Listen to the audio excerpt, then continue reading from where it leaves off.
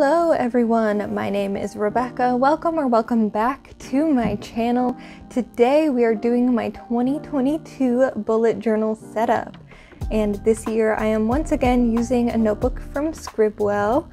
I just really like these notebooks. They have 208 dotted pages, which is perfect for me because I like to squeeze everything into one notebook. There are 2 ribbon bookmarks, and there is also a handy pocket in the back, which is perfect for all the stickers and miscellaneous things I collect throughout the year. So without further ado, let's get into the setup. This year I have decided to go for a video game theme because I feel like every year we just need a fresh start. And what better fresh start than pressing start to a new video game? So that's kind of the theme of this.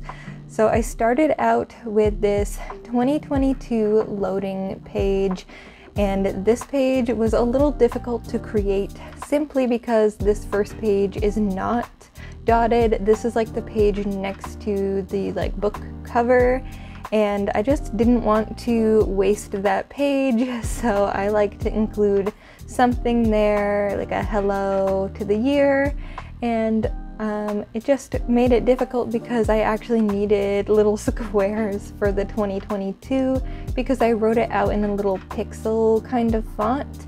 Kind of reminds me of Tetris, which I don't know if that's dating myself, but that was one of the first Game Boy games I had was Tetris. Lots of fun. Played way too much Tetris, to be honest, but it was great. It was a good time. So I am just using a ruler and kind of trying to be as neat as possible with making these little squares. I did make a few mistakes along the way, but nothing that couldn't be fixed with a little bit of whiteout.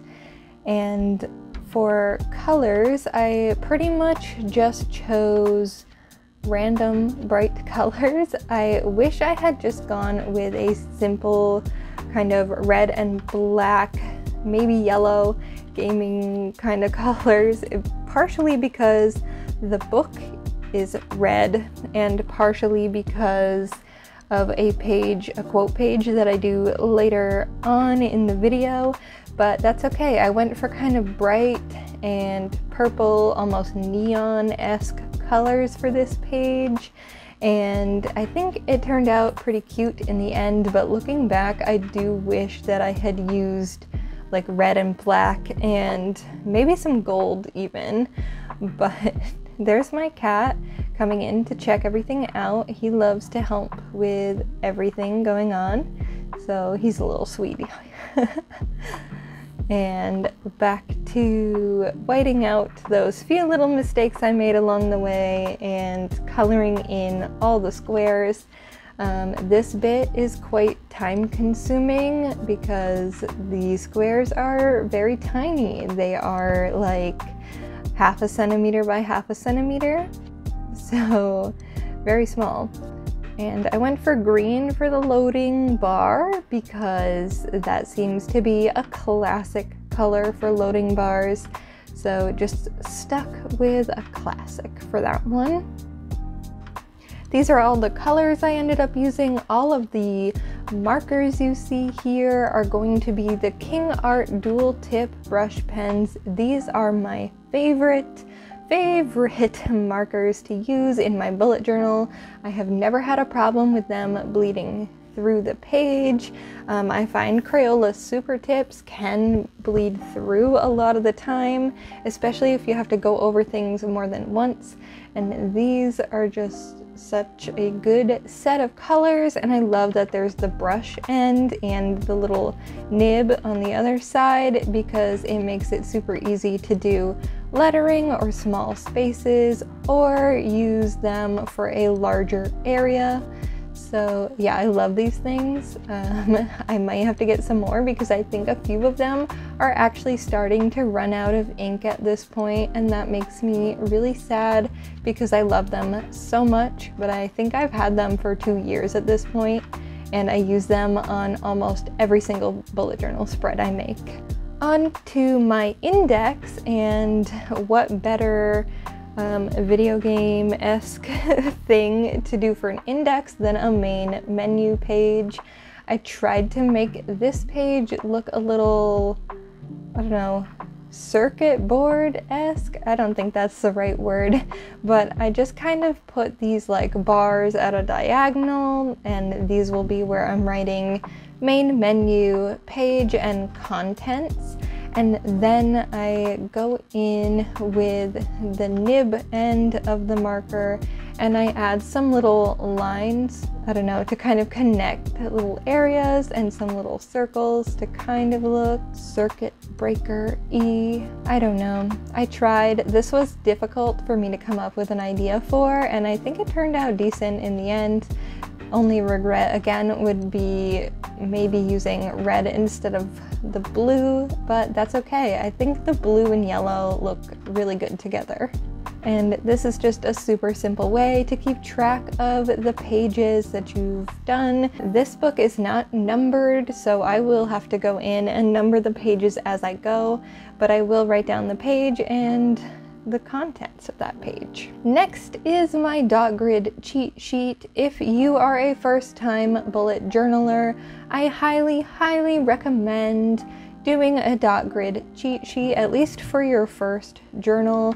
I've been using the same notebooks for the past 2 years. This will be the 3rd year using a Scribd one, so I have kind of memorized what the dots and the squares are, but if you are using it for the first time, this is a super handy page to flip back to, just to know for spacing, and if you're doing anything super detailed and you want quarters or halves or thirds, you can split it into fifths if you'd like. However many little increments you will need, mark those on this page, and if you find you're using one quite often, you can add that in later on, but I just stuck with half, thirds, and quarters on mine. And now on to my quote page. This is a quote from Taylor Swift, and it is in one of her songs, and it says, "Love is a ruthless game unless you play it good and right." And I thought this would be the perfect quote for a gaming themed journal. So I am just drawing out a little pixel heart here, and I'm going to color that in using red. And I also kind of made it look like the word ruthless was like the wire or like the cord going to the little gaming controller. This got a little messy, and I did forget to cross the T initially. I do that afterwards. I didn't realize that until after I had filmed my little flip through at the end, but that is fixed now. And for this page, I pretty much stuck with those red and gold and black colors, and this is why I wish I had done that throughout the setup, because I love the way those colors turned out together. I love the way they all complement each other and really bring out that gamer vibe. So yeah, I kind of regret not using these colors throughout, but I also think I needed a little bit more color in my life, so it worked out in the end. But I just love the way this page turned out. The gold marker pen thing I'm using, I've also had for years. The name is rubbing off, but I believe it is just the gold metallic Recollections marker. And you can find that at Michael's, probably at other craft stores as well, but I found it at Michael's years ago. And once again, I'm just using the King Art brush pens to fill in the other colors. Who else is a major Taylor Swift fan? I love that she is re-releasing her old albums. It's bringing back so much nostalgia, and also like the new vault tracks are just amazing. Can't believe we missed out on those, and so glad she had this opportunity to, you know, bring them out when they may have never come out otherwise. So I think this is a really cool time to be a Swiftie. The next page I am working on is my future log, and for this I decided to put all of the calendars into little Game Boy shapes, and each Game Boy is going to be a different color, and I kind of tried to go in like an order that made sense. It's not exactly a rainbow, but I don't know, it makes sense in my head. It is almost rainbow-esque. So starting out with this purple one for January, and I used my Cricut to make some stickers of the months, and I used clear sticker paper for these, and I think they look really good. It's just the matte clear sticker paper from Online Labels, and I just did black letters. And look, magically, all the months get filled in. Wow, amazing. Next, moving on to my goals and kind of random idea pages. So of course, I decided to call this section Achievement Unlocked. You know, every time you're playing a game, you unlock different achievements throughout. So that's what I'm going to be doing with my goals throughout the year. I thought this was a genius plan. I'm sure many other people have thought of it, but I just loved the idea of having little achievements and feeling productive throughout the year every time I get to like fill one in or unlock one of my achievements.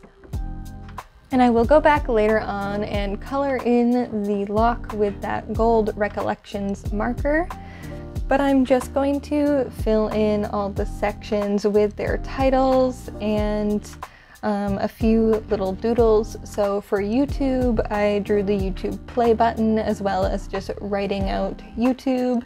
And on one side, I'm going to have goals, and on the other side, I'm going to have ideas. So I did color in the little YouTube logo with the red, and I colored in the little light bulb with a bright yellow. And to show you an example of one of the goals, I am hoping to post one video per week next year, and I'm calling this goal consistent content.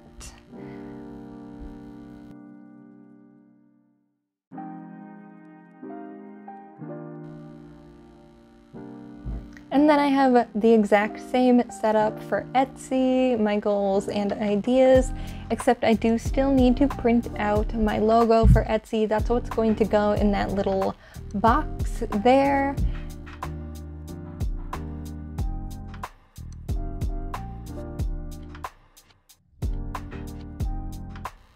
Then for reading, I have quite a few things. So first are just sort of general reading goals on this side, and then I have what I call TBR or trash, which is generally a list of backlog books that I have a physical copy of that I would like to read before the end of the year, or else I plan on getting rid of them somehow, whether that be donating, giving to a friend, selling, whatever it may be, they are leaving my possession.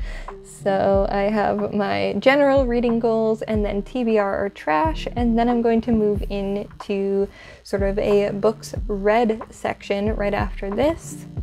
So I like to keep track of books read two different ways. I like the aesthetic look of this sort of bookshelf that I can then color in with little books throughout the year. It's just fun for me, and I think it looks cute once it's filled in. So I'm just using a brown to make the borders. I'm not doing anything super fancy, just kind of doing 2 square for the outside border and then 1 square for the actual shelves.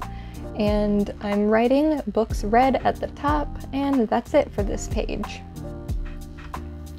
The next way I like to keep track of books read is in a list form, and I decided to turn the book sideways for this one this year because I felt like I didn't have enough space last year when I did it the opposite direction. So this year I have space for the title, the author, and the star rating. Last year I just wrote the title and the stars because I did not have enough space, because I write fairly large, so if you write smaller you might not have this problem.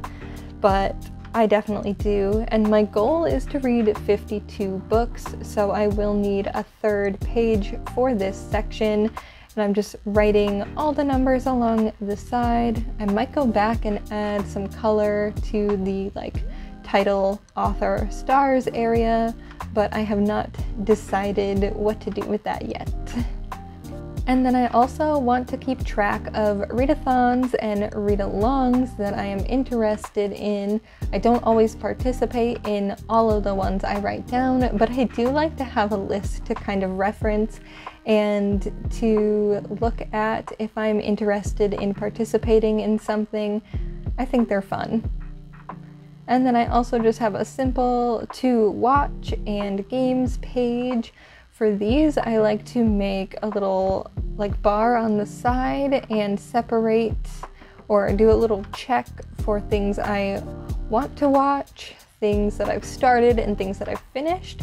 And for games, I like to have bought, played, and 100%.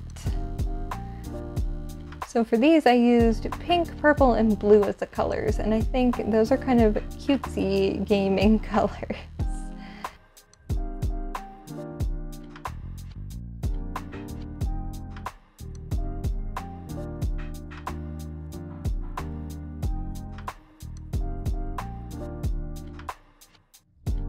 And then I did add one of my little Perfect Player One stickers up in the corner there. And last but not least is a wish list and gift ideas section. So this next year, anything I come across that I would like, I'm going to write down on my wish list to give to people for Christmas. And here is the final flip through. I think it turned out pretty cute. I am quite happy with it. I am very excited for a new year, a fresh start, like I said, and I am hoping that 2022 will be a better year than 2020 and 2021 have been.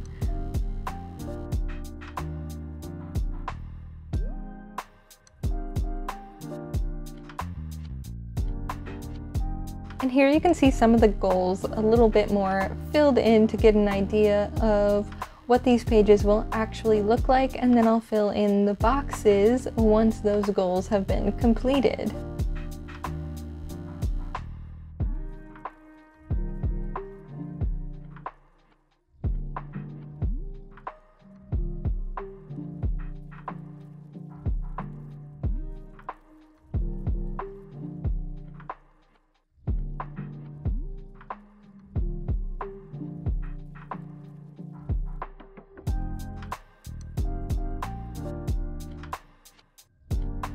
And that is it.